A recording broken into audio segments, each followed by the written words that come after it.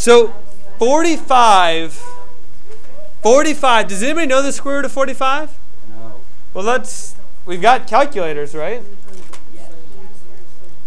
45 square root.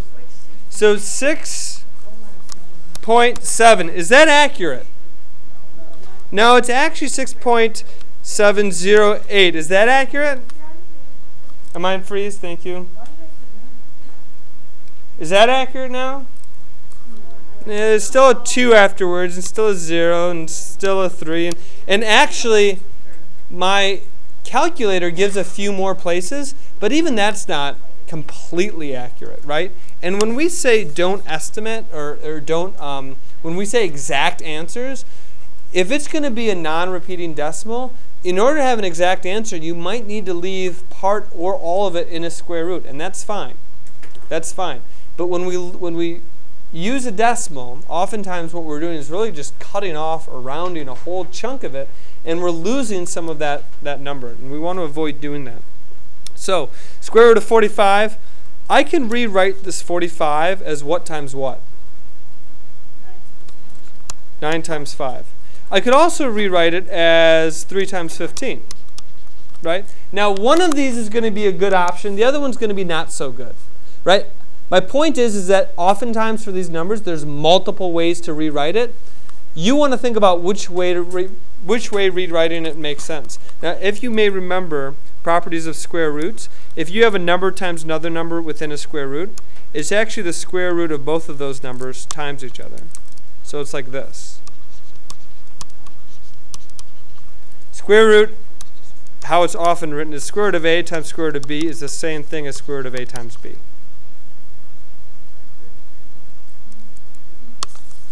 Now, so all I'm doing is saying square root of 9 times square root of 5, or Wait, why would that change it to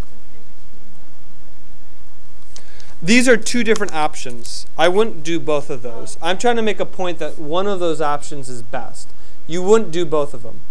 But 45 could be written as 9 times 5 or 3 times 15.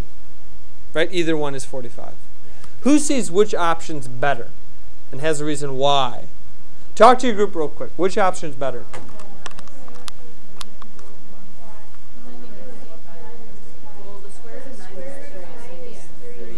You might just need to watch it.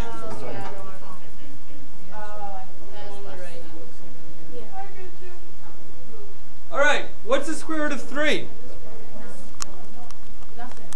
Well, it's not nothing. It's 1.7320. I don't have an exact answer for that. What's the square root of 15? Something else, right? Shh. So what's the point? What's the point of rewriting square root of 45 as square root of 3 times square root of 15 if I don't know the value of either of those? Right? This is not a good strategy. In fact, I'm making it more complicated by having two square roots. I'm not going to pick that way because I don't know square root of 3 or square root of 15. Why is this way better? Yeah? I actually know one of these values, right? What's the square root of 9? 3. So I can rewrite this as 3 root 5. Because the square root of 9 is 3.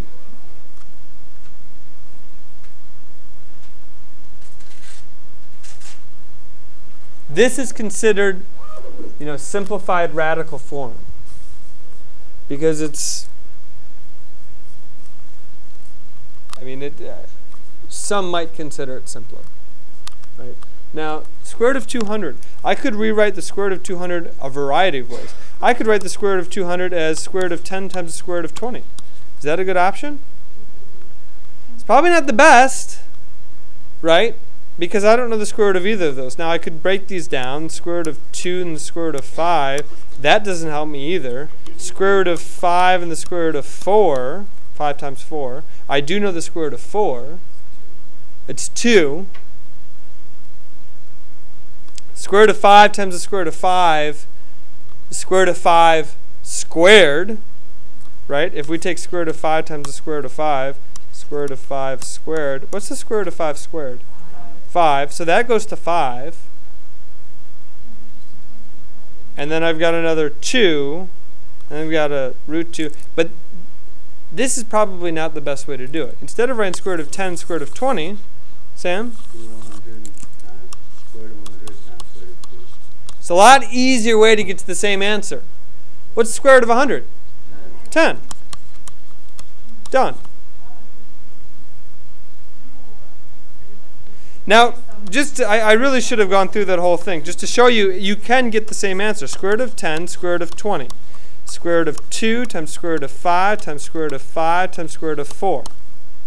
Thumbs up if you're following where I got that. 2 times 5 is 10. 5 times 4 is 20. This is square root of 2. Square root of 5 times square root of 5 is just 5. Square root of 4 is just 2. So this is where I get the 10, and I get the root 2. Same answer. A little bit more efficient here. So, okay, 25 times 8. You can get 5 square root of 8. Why is this answer different?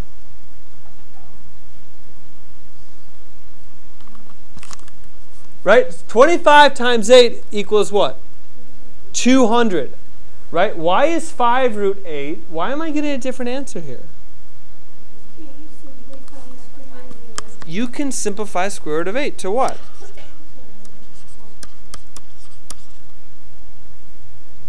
Four times 2. What's square root of 4? So it is actually the exact same thing. It turns out to be the exact same thing. Thank you. Now it's the same thing. So the question is this the same thing as this? Yes. It just looks different, right? It's in the same form. Just like it's 4/2 the same thing as 2. Yes, it's equivalent. It just looks different. All of these things are equal to each other. Everything that I'm circling is equal to each other, right? But just like I wouldn't say the answer is 100 over 10. I'd usually say the answer is 10. I typically wouldn't write the answer of any of these except for the most simplified, which is this one, which is these two. Well, these three, right?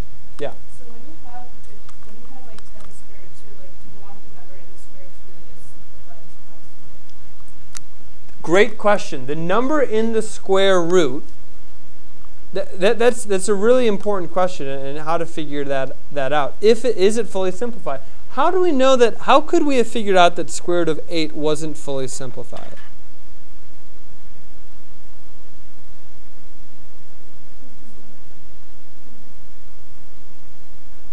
Think about the factors of 8. What are the factors of 8? 2 and 4, and really 2 and 2 and 2, but 4 is in there.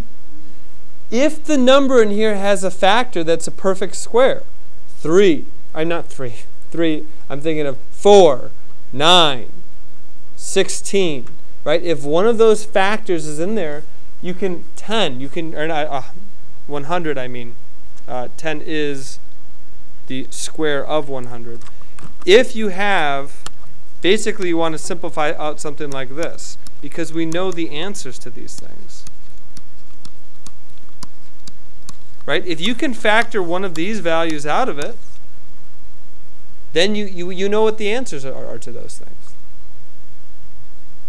From square root of 8, we could factor out a square root of 4.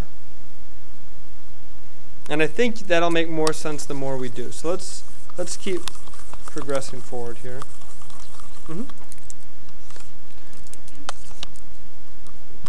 Square root of 18, same as what?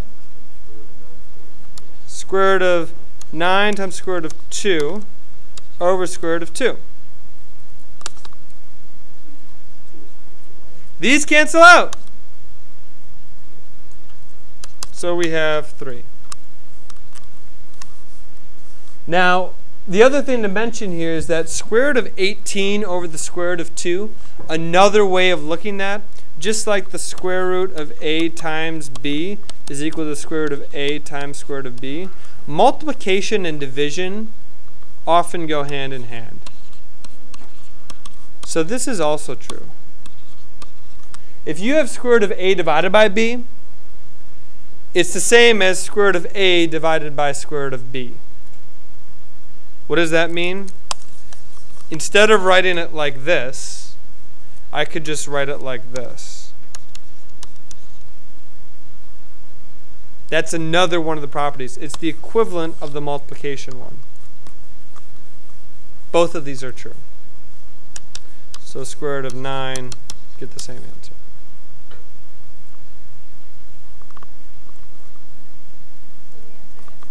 Answer is 3. Because the square root of 9 is 3. Raise your hand if you're confident you got this fourth one. You take a minute with your group. Talk about the fourth one.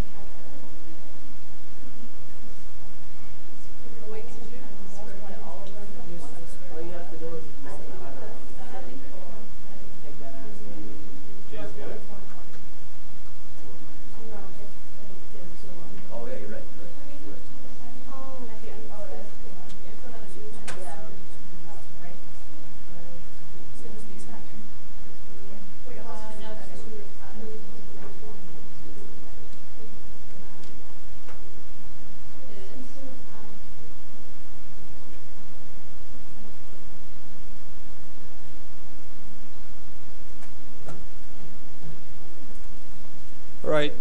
Several ways of thinking about this problem.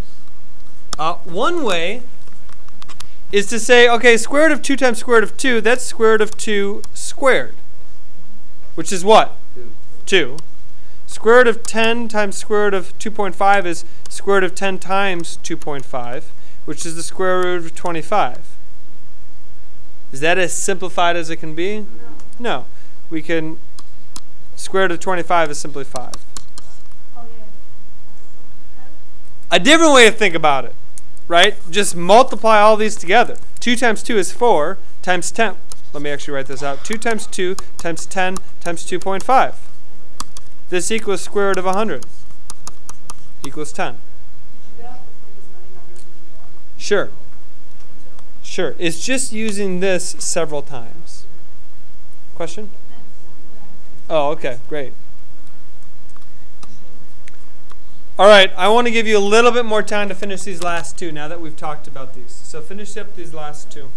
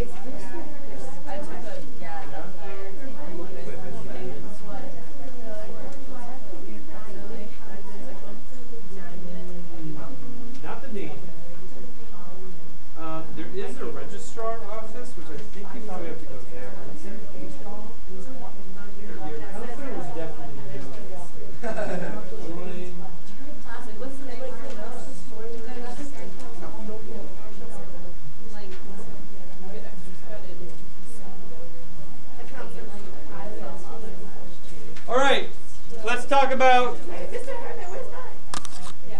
I only have third periods. Square root of 75. I could write square root of 5 times square root of, what would this be? No, 5 times 15? Is that right? Yeah, that's right. That's right. Okay, does that help? No. Yeah, is this a good way to do it? And 25. Wait, why is this a good way? Well, okay, I guess if you did, first off, is it true? Yes, because 5 times 15 is 75. If I further reduce this, then I suppose it could be considered a good way to do it, because square root of 5 times square root of 5 is what? 5. There's your answer. But a different way to do it, which I think is better, you want to think of the biggest square that you can factor out. What's the biggest perfect square number that I can factor out? 25. Right? This is probably, it's going to be a little bit quicker. What's the square root of 25? Done.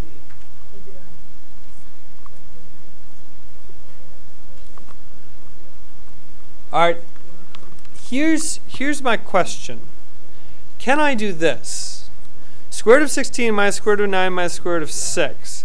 Is this simply 16 minus 9 is 7 minus 6? Is this just simply square root of 1?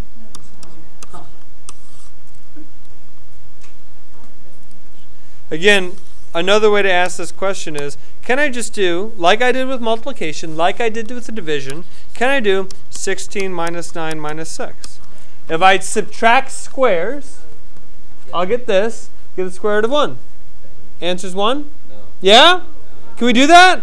No. Is this a good idea? No. So remember how I said multiplication and division are similar here? If something applies with multiplication, oftentimes it applies for division. This works for multiplication and division. This property is not true for addition or subtraction, which are kind of brother and sisters. Addition and subtraction, right? They're very, very, very related. So, did everybody get 1 for this? Yeah. No. Actually, asking did everybody get this, nobody can really answer that without knowing, so that's a bad question. Did anybody not get 1 for this? Right? So whenever we see this conflict, that means that someone did it wrong, right? And this method doesn't apply. Let's actually take a look. Let's do it a different way. What's the square root of 16? What's the square root of 9? What's the square root of 6? Okay, we don't know. So 4 minus 3 is 1. Is 1 minus square root of 6 the same as 1? No. That means one of those ways was incorrect. But can't you go through 6 more? No. Well, 6, you could write it as 1 minus square root of 2 times square root of 3. Do either of those help you? No. So that's your answer, 1 minus square root of 6. That property that we discussed only works for addition, or multiplication and division, not for addition and subtraction.